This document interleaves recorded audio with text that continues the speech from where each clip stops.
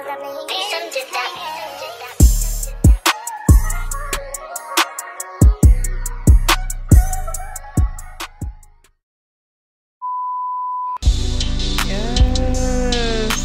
is a bomb ass set, y'all. Like, this shit fire as fuck.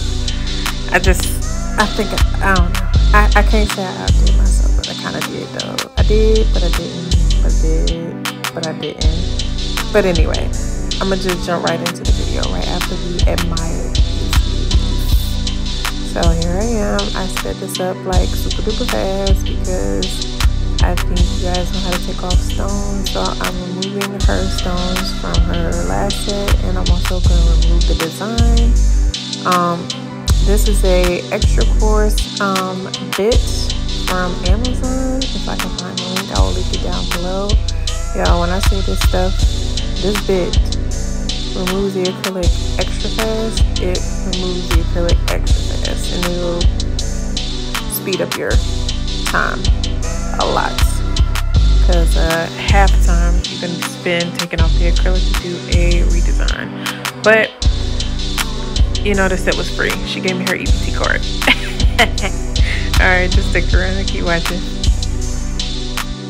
By the way, that was a joke. This is my lovely daughter. She's getting ready to go to a homecoming game on Friday, but by the time this video is gonna be put up, then the game will have been over anyway. She's not gonna go to the dance part. She's just gonna go to the game because she's just weird like that. Just hella weird. But yeah, this is my daughter. I used her as my model for today because she has beautiful hands. So I just used her as my model. She didn't really want to, but I kind of forced her into it. But then I had to do the design that she wanted to do because I wanted to do Halloween nails. She didn't want to do Halloween nails, so we just opted for this fall inspired set. We were looking at Sydney Alexa's video, and I'm not buying the McCart stuff just to recreate a set, so I just used what I have. The glitter in this set that you'll see coming up is from Etsy. I'll link that down below as well. But yeah, just keep watching.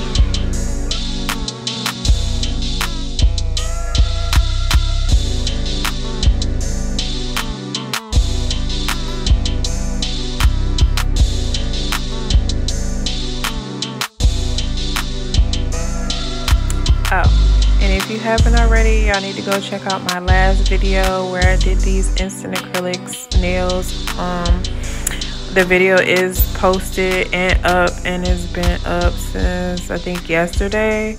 But yeah, these are not officially acrylic nails. These are the Acrylic dupe system. So if you want to have some bomb looking ass nails and you don't want to sit forever and you want to do it yourself and save you some coins, I suggest you go look at that video because it literally takes about 10 minutes to put it on at the most.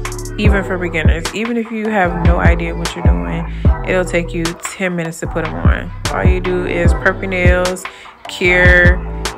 You know what? I ain't even gonna give it away. Go watch the video. Go watch that video.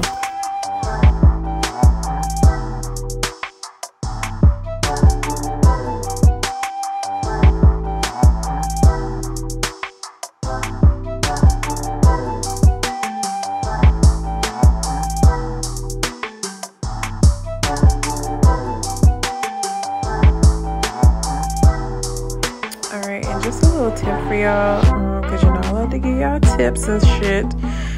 When you're using this, I would go in the up and down motion because it is super coarse, and if you're not comfortable using the bit, you can probably slip and maybe cut somebody's finger off, and we don't want that because I don't think our insurance will cover that. But even so, the only time I go side to side is when I'm going over the apex portion of the nail to debunk it and around the cuticle. Other than that, I'm going up and down so I can remove it a little faster. Plus, this drill bit is loud and it gets on my nerves. I don't know why it's loud, but it's whatever. It works. It does the job. All right, here I am going in with my super small cuticle bit and getting into those little corners because she does have like pockets on the side that are hard to get with a sanding band. So I use this tool. I don't really like using the ball bit that everybody uses because it leaves like little indentations in the client's nails, and I don't like it. So when you do use that ball bit, the ball bit is legit for your cuticle area, like the skin portion, not the nail plate. But I digress. Go off, sis, do what you do and whatever makes you feel comfortable. I just don't like it because when they come in for a fill, you can see where you went around the cuticle with that ball bit. So I just don't use it anymore unless the person has some really tough skin and I need to remove it and I don't want to cut it, because I literally barely cut because it's illegal to cut in some states. I don't know about your state, but I know in my state it's illegal to cut. So I just don't, unless they have like excess. Like right here, she had like a little bit, so I did nip that. But as far as like going around, I don't typically do that. I just push it back as far as it can go without hurting the client, and that's how I do it. Everybody does things very differently, so if y'all have some suggestions that y'all want to give me, let me know. Alright, so I'm getting ready to start applying, so stick around and watch because this is the good part of the show, y'all.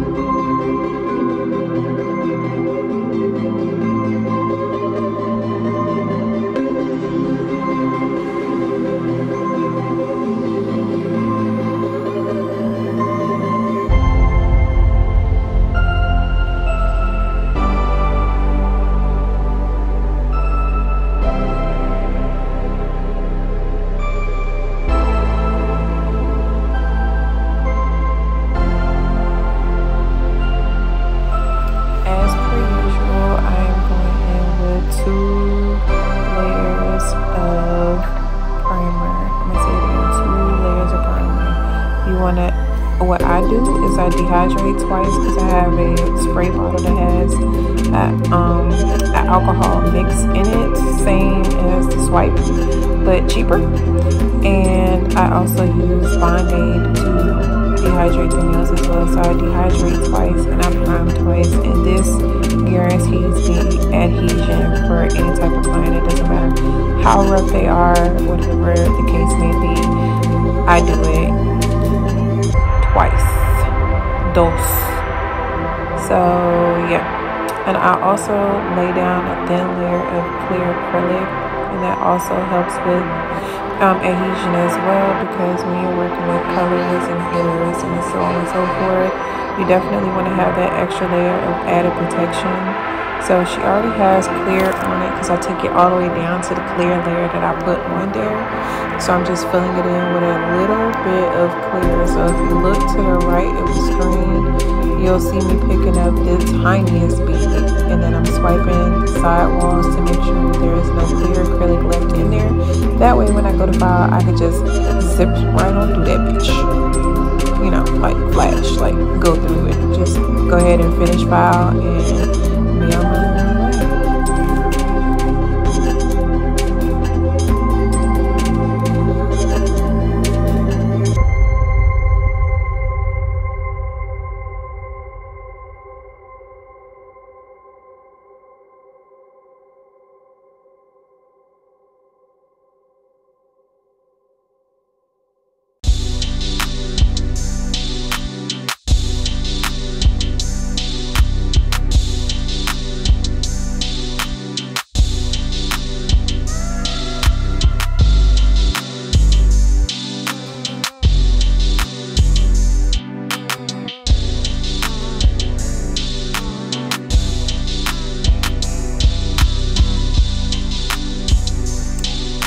Another thing, when you guys are doing the clear acrylic, if you decide to do it, make sure you're tucking it in all the way into the cuticle. That way when you go to finish file, you don't have to worry about any acrylic being stuck in the cuticle area, because it's really hard to get out.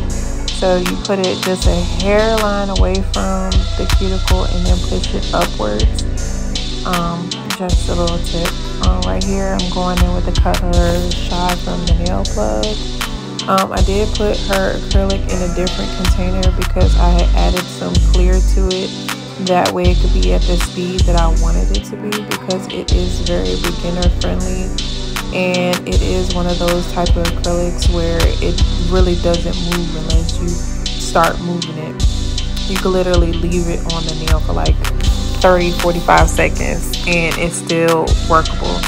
So that's why I do like her acrylic. But for me, I needed some speed, so I added clear. So if you have acrylic that is running, or you have acrylic that doesn't move like you want it to move, just add a little bit of your favorite clear in there and you'll be A-O-motherfucking-K.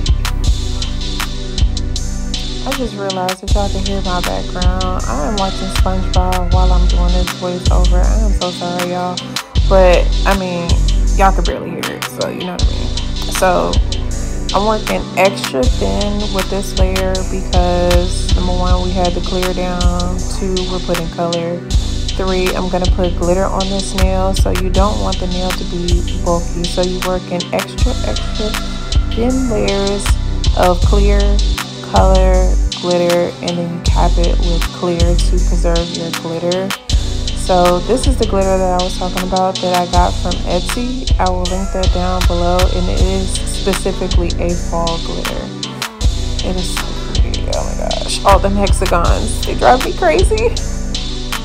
Look at this, y'all. Look at this. Come here. Otis. Look at this.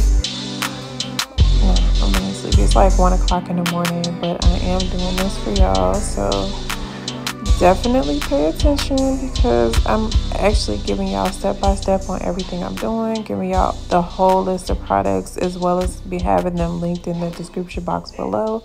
So if you have any questions about something that I didn't mention, let me know and I will do my best to find it. If I didn't link it, that means I don't have a fucking clue where it went or where I got it from. This orange is so pretty. It is a neon orange from Not Polished. You can actually find it on their website, but this is a neon orange from Not Polished. I didn't have any of the rusty oranges, you know, for fall, but this actually works out pretty good because it still has hues of red in it. So it's not like gleaming orange, it's like an orangey red color. And that's how the light reflects off of it. So it kind of is fall, but not really. But even so, it is very easy to work with. I do love Not Polished. I have quite a bit of their acrylics in my collection. I do plan on branching out to other companies. Like I still work with the nail plug as well. I have plenty of Young Nail in my collection because I do like their cover powders. The only thing about Young Nailz is the only colors that they actually offer are the slick pour colors, and I am done working with dip acrylic. I literally only have a few. After that little fiasco with the marbling with eye gel, I don't buy any more dip acrylics. I think the only ones that I actually have in my collection is A and C. I have 5 of their neon colors, and I have maybe 2 eye gels left, and that's Snapdragon and I think Periwinkle. Let me know if y'all want me to do a set with the Periwinkle because that was my favorite one. The only thing about the eye gel colors is they marble so fucking bad. They marble so bad. And for the price, $5 for 2 ounces, 60% off sale since 2 years ago. Yeah, I mean, it's good for beginners, but I just couldn't get jiggy with that shit. I just couldn't. But even so.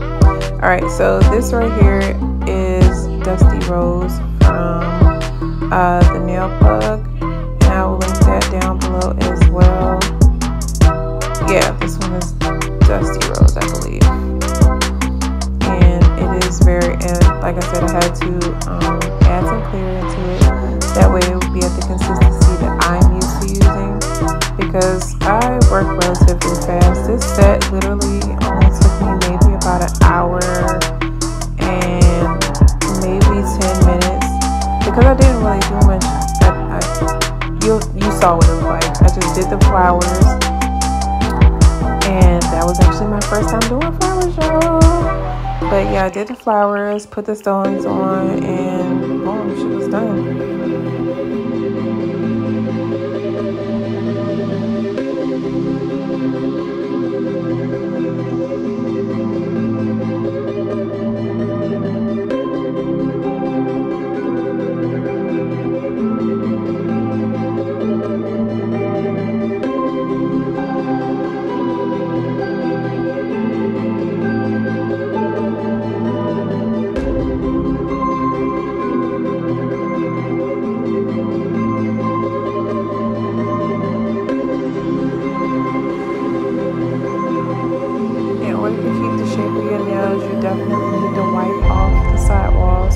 And I do that quite a bit when I'm doing a set.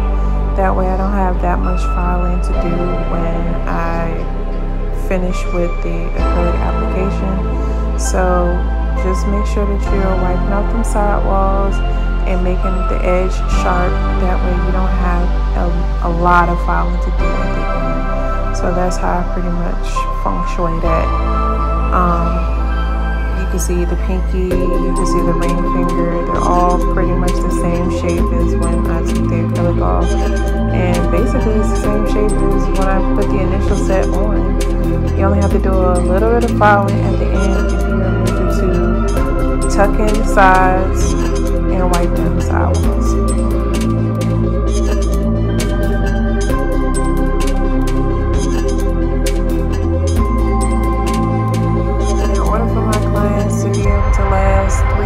Plus with their sets, I make sure I go as close to the cuticle as I possibly can. That's why I added this extra small bead and push it all the way as far as it would go without flooding the cuticle, because like I said earlier, once you start flooding the cuticle, it's a wrap.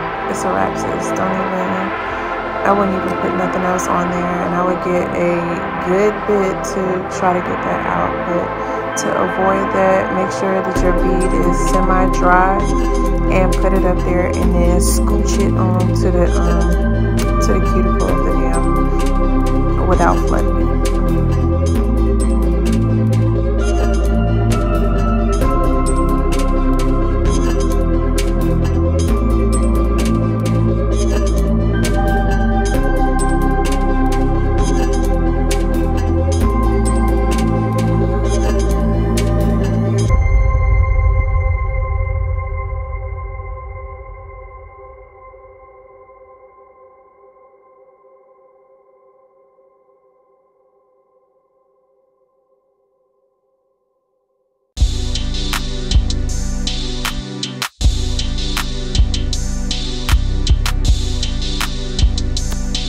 If you're doing an ombre and you're not comfortable with the ombre, work in very small beads like I was doing here to make sure it all meshes together, because when you're doing ombre, it's supposed to have a gradient effect. It's not supposed to just abruptly end. And mixing these two colors together is difficult. That's why you work in very thin layers, and you're going to see me go back in with the orange and slide that on the upward motion. That way it can have that gradient effect that you want when you're doing ombre. Anything in nails is fixable, but do you really want to spend your time fixing stuff? It's better to just do it right the first time. But sometimes we all know in a perfect world that just doesn't happen that way. So everything is fixable. So that's what I'm doing here. I'm fixing that non-gradient effect that I have here and making it a gradient effect by adding orange and swiping it in an upward motion to give it that gradient effect.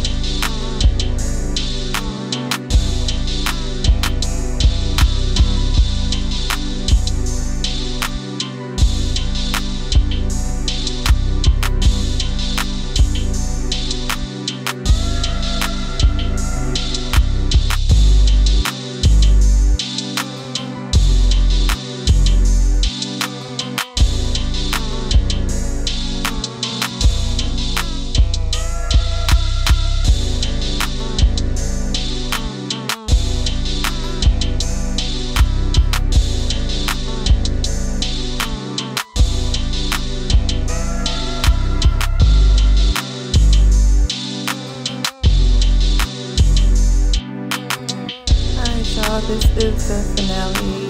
I sped this up just a little smidge because I know y'all don't like extra long videos, just enough to be informative and get straight to the point. So I'm using KDS glue. I normally use glue gem gel, but for this I'm just putting these little crystals in from Blue Street.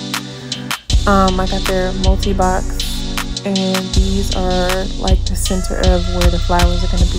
So yeah, that's why I put them up there with glue. That way I can go ahead and put top coat on afterwards, and if not, get all over the stones or whatever.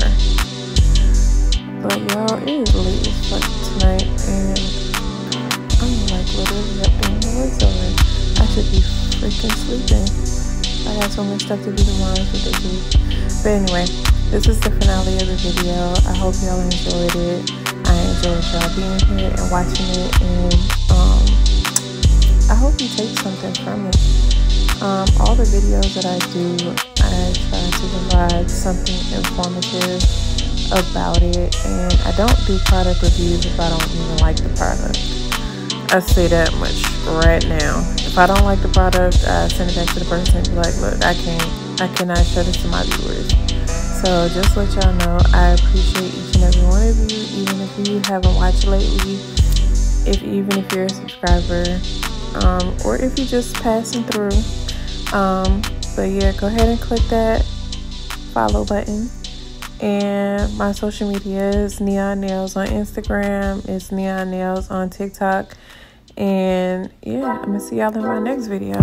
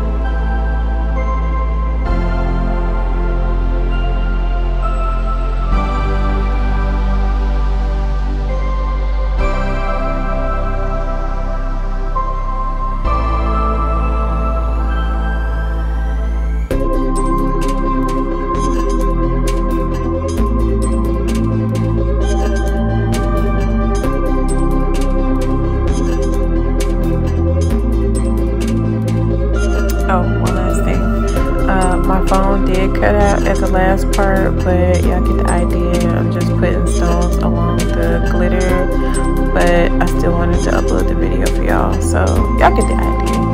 I'm out.